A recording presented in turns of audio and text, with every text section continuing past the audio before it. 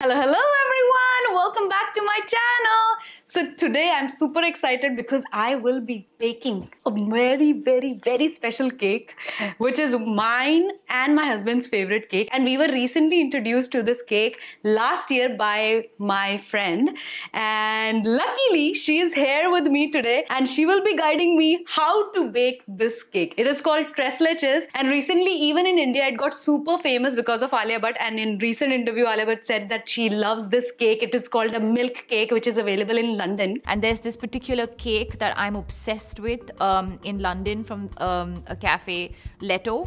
It's a milk cake. And it is actually called Tres Leches, by the way. So we are going to make this famous cake today at home. Let's start with today's video. So here's my friend Nikita. She is going to help me out. She is the master chef, head chef. I'm her sous chef today. She will be guiding me through. We have all our ingredients out. By the way, she's not feeling well. She got really bad sore throat, so she's not going to speak because she needs to take precautions. Right? Yes. So let's start, Nikita. I'm so excited. Guys, she's the one who made this cake, by the way, when we visited her place, and she was like, oh, I'm gonna bake you guys this cake. I hope you guys will like it. And we ate it. We were like, what? What is this cake? We never tried it. Now let me tell you the ingredients that you will need to bake this cake. So if you have large eggs, 5 would do. We have like medium eggs, so we are using 6 eggs. You'll need whipping cream, fresh whipping cream. You'll need, because it's a milk cake, you'll need evaporated milk. You'll need sweetened condensed milk and regular milk. You'll need baking powder, all-purpose flour, vanilla essence, butter, a baking dish. So this is a 9 inches baking tray that you will need. This is the ideal size. I would say if you are making this cake, try to make it in a bigger dish. Yeah. Because nobody will be able to resist eating this. You'll need this. What is this called? For sifting the flour. Okay, so this one you'll need to sift the flour. Measuring spoons, measuring cup, salt, not the other masalas, just the salt. Fresh strawberries if you have, and I think that's it. Oh, sugar. Oh, yeah. You'll need sugar as well. Okay, let's start. Preheat the oven. Bake. We just have to preheat it, and once it's done, then we will put the cake to bake. So we can start, right? Once it's at 350, generally the ovens will make some noise to let us know. Then we know that it is preheated. It's the first time that I am baking, so I'm so glad Nikita is here. I'm taking a little butter. This much is good? Yeah. So my friend said this is like melt away. You don't need to melt it because with the heat of your hands, it will melt anyway. Yeah. It's messy, but at the same time, it feels like, you know, you're doing something. Like you're a professional. You don't care.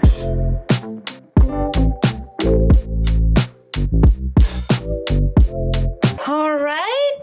I have applied butter to the dish, kept the dish at the side. Okay. Now we need to mix the dry ingredients. Yeah, so for the dry ingredients, first what we'll take 1 cup all-purpose flour. I'm gonna take a small mixing bowl and we'll add the all-purpose, 1 cup all-purpose. 1.5 teaspoon of baking powder. Just a little bit, 1/4 teaspoon of salt. Yep. So you're gonna whisk the dry ingredient. So now why we do this is because, we just need to make sure that it's very smooth. Okay, now we are done with the dry ingredients. Now we have to go to the next making the wet ingredients, and later we mix everything together to make the final batter. We need to make the wet ingredients. Now we're gonna take eggs, and we need this mixing bowl, right? So just for anyone who does not have the machine, so Kirat has like a really nice machine, right? But for anyone who does not, we don't need to have this machine. If you have a hand mixie, you know the hand mixie, I think like you have it in India, you have it here. It's very it's not very expensive also, so you can use that. Okay, just for the actual whisking of the eggs that we are going to do now. So don't worry if you don't. I don't have that, but I have this machine, so I'm going to use this machine, guys. Yeah. So now we have to separate the egg yolks and the egg whites. So we'll put the egg yolks first in this and the egg whites here. So I'm taking a smaller bowl. This is what I do. If you can see, I try to keep the yolk in the cover, right? So in this way, what happens is it's easier, and I try to remove whatever white I can. Again, now I'll take it in my hand, like this, try to remove whatever I can, then put it in the other one.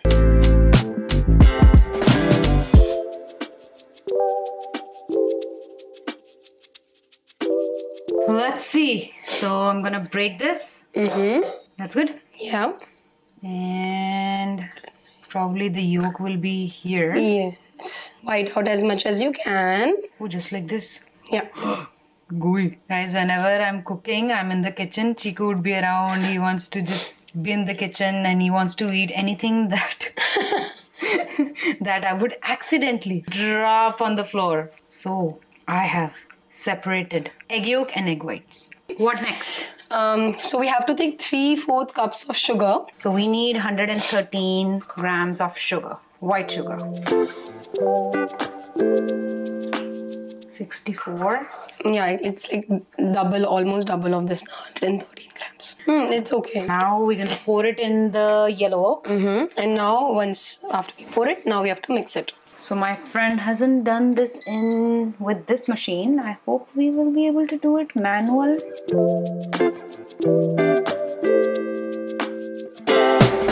So the color will change from that dark yellow to a pale yellow, and the texture will become creamy. So you know it's coming together. This is good. We can stop it. Yeah. Wow. So we just need to check consistency, right? Nikita told me that you need to have this consistency, like ribbon-like consistency. Now we're gonna wash it and use it again for white eggs. We have to whisk egg whites, yeah. So we got the egg yolks and sugar mixed, and now we need to add a little bit of whole milk. Okay, how much do we need? 76 grams. Okay, I'm gonna use the weighing scale.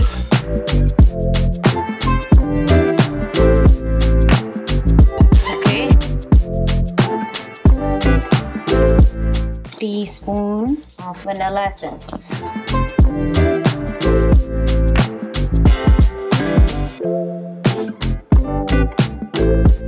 Okay, now we need to whisk the egg whites. We need to put 57 grams of sugar again in the egg white before we start whisking it. Okay.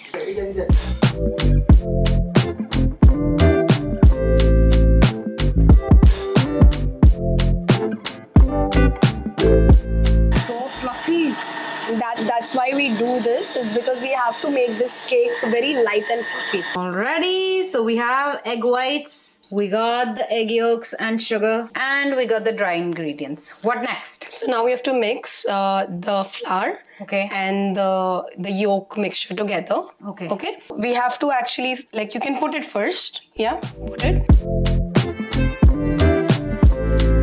Now it's like you have to mix it and make sure there are no lumps. Yes. So like first, like gently mix it to make sure you get everything nicely. Looks smooth already. Yes. So we are almost there. As you see, there are no lumps, and we've scraped everything from the sides as well. So now we can mix the egg whites. Yes. Cool. Just pour everything right in. Cool. Okay. Now we have to. The whole point of why we did it is because we needed to be fluffy, right? Yeah. So you have to fold, like when you mix this, now it has to be folded. When you say fold, I'm not like mixing it like this, right? Oh. I'm literally folding it into it. So I have to fold, right? Oh, this fold. is like I didn't know this. Because otherwise what will happen, you'll deflate the entire like fluffiness, and what's the point of it, right? We need the batter to be fluffy. That's the whole point of we mixing it like separately, right? Okay. So I'm trying to mix it in a way where we don't deflate it. Another thing is when we are mixing the whites with the last bunch of the mixture, don't over mix it. Otherwise what will happen is you will completely lose that fluffy texture, and then the cake will be flat. I hope we haven't over mixed it, right? No, we've not. So it is good? Yeah. Yeah, it looks like very, like, you know, light and fluffy. Yeah. Wow. All right. So we have the dish here. Let's pour it in the dish. I hope I'm doing it right. Yeah, we need to just evenly spread it out. We need to obviously cover the entire dish. What you can do is generally to make it even, you can just do this once, okay, right? Generally, and then whatever is uneven, it'll just be even. Okay. And now we can put it in the oven. Alrighty, time to keep the cake in the oven. Basically, preheated the oven at 350 degrees Celsius. Yeah. Right, and then now we are going to keep it for 30 minutes. Generally, center rack is better. So this is better? Yeah, you can keep it there in the center. I'm gonna set the timer at 30 minutes. Wow, the cake is rising. So we have kept the cake in the oven and now we're gonna wait for 30 minutes and we'll prepare the next ingredients. So let's say you don't like strawberries, so you can also use other fruits, you can use blueberries. People also prefer that, but I would say the best flavor is with the strawberries. Strawberries. Because strawberries and creams, as many of you know, is the Go-to. The go-to. Combi. So this is definitely a go-to combination. Okay, got it. We have the go-to combination. We got the fresh strawberries from Costco. I'm gonna wash them. By the way, I got this strawberry with a stick this time. So let me clean this and I'll cut the strawberries and get the dressing prepared. Okay, now let me chop these. Let's check. Ooh, got really big strawberries. Already 30 minutes are up. It's time to take the cake out from the oven. Whoa. Wow. Looks so nice. Okay. We need to let the cake to cool off, right? Okay. Because it's really hot right now. Yeah. Once the cake is obviously normal temperature, then we will have to poke holes in it, and we will then make a mixture of the 3 milks, which is the special thing about this cake, right? Leches. 3 milks. Yes. Evaporated milk, condensed milk, and whole milk. Yes. So, I remember that. You know it too. Why it's called Leches. Yes. While it's cooling, we can make the mixture of the 3 milks, which we'll use to actually pour on the cake. My Chiku loves to come in the kitchen.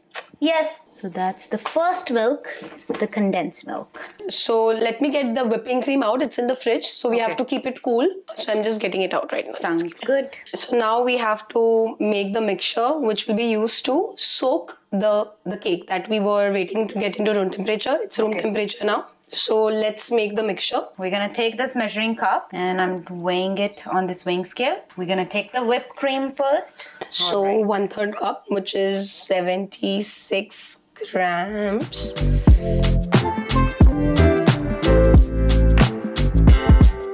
Okay, perfect. And then 2/3 cups, which is 151 grams of condensed milk. Okay, perfecto. 151 gram it is. Let's stir again. Okay, next. And then 350 grams evaporated milk.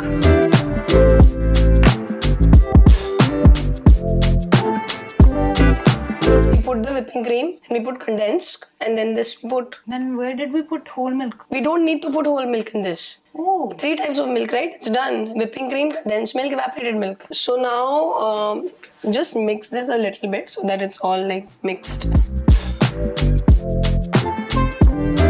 Take another fork and we need to poke holes in the cake. Sounds good. So we need to make many holes so that we can... I can do that. Yeah. That's easy. Lightly, right? Oh, lightly. Just keep doing this. So that the milk can be soaked in the cake nicely. And now it's time to soak the cake. Wow. Time has come.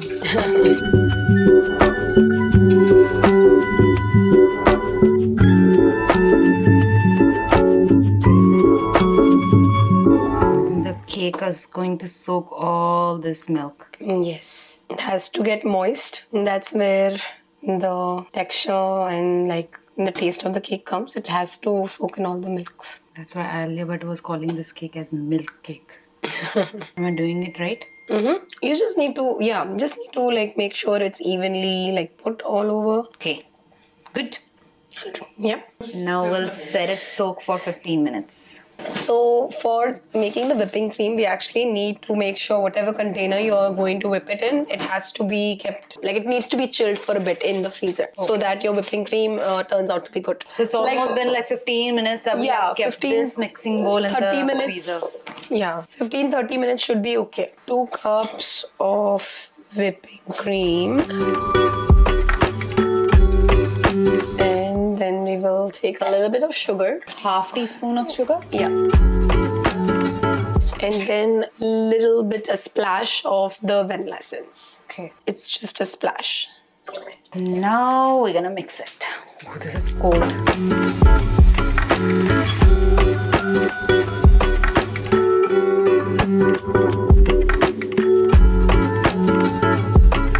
Generally 2 minutes it takes. With the hand mixer, I hope it's the same. Should not over whip it as well. So See the texture. check if your whipping cream is good. Is you see if it's dripping or not. It's good. So it shouldn't drip?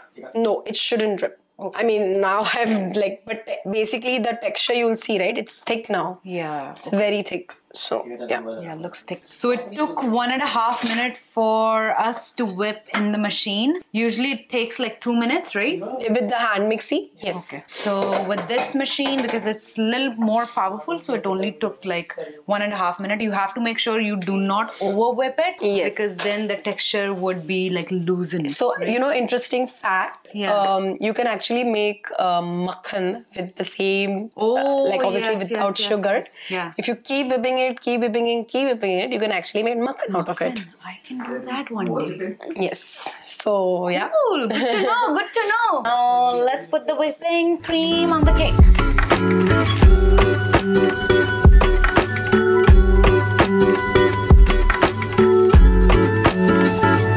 So all we're doing is we are trying to layer it evenly. That's it. Nothing else. Nothing too fancy. So we can add like any food color also, right? Yeah, to make it look exactly. pretty. Yeah, you can add food color to it. You can add sparkles. You can add like sprinkles. Like I have experimented with decoration a lot because once you make it so many times, you're like, okay, now I want to do something. We have some left, so get it out. Thank you for making this with me. Now I have this on record forever. Now it's time to Decorate the cake with strawberries. Yes. Oopsie. So So, like that. and you can do it however you want. Honestly, I just do it like this.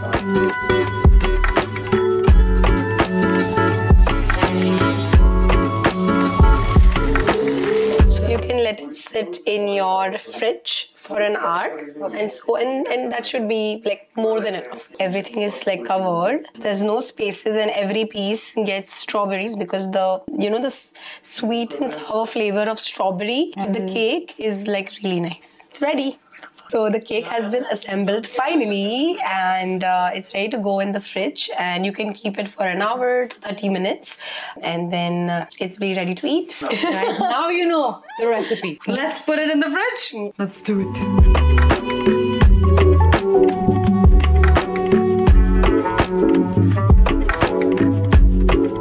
So guys, the cake has rested well in the fridge for almost 40 minutes, and now we just can't wait.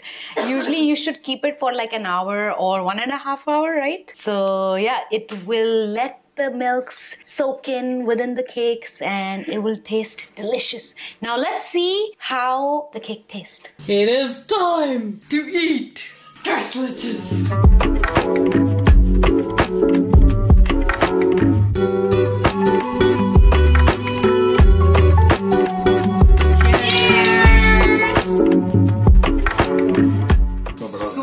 Super delicious, guys. I hope you liked today's video. If you did, please do not forget to hit the like button, subscribe to my channel if you're new, and comment down below. Bye.